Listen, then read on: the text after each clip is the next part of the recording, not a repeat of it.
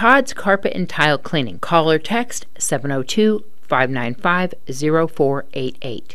Some people are inherently a little more greasy. Some people are inherently a little bit more dry. Some people are, have more sensitive skin, while others can put anything on their face and skin and really have no issues.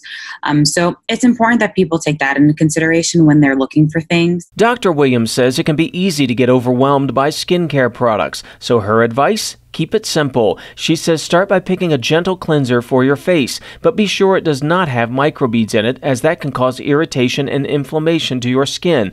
However, if you did want to use an exfoliator, look for products that have ingredients like glycolic acid in them. Next, choose a moisturizer that fits your skin type. Some people, for example, may need one that is more hydrating. And finally, apply sunscreen daily. She says that is probably the most important step in your skincare routine. Oftentimes, the SPF in makeup and other moisturizers isn't quite enough.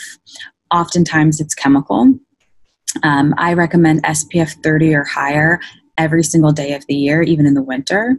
And then if you know you're going to be out in the sun, golfing at the beach, whatever, SPF 50 or higher. Dr. Williams says if you still feel unsure about what products are best or are having other skin issues, you should consult with a dermatologist.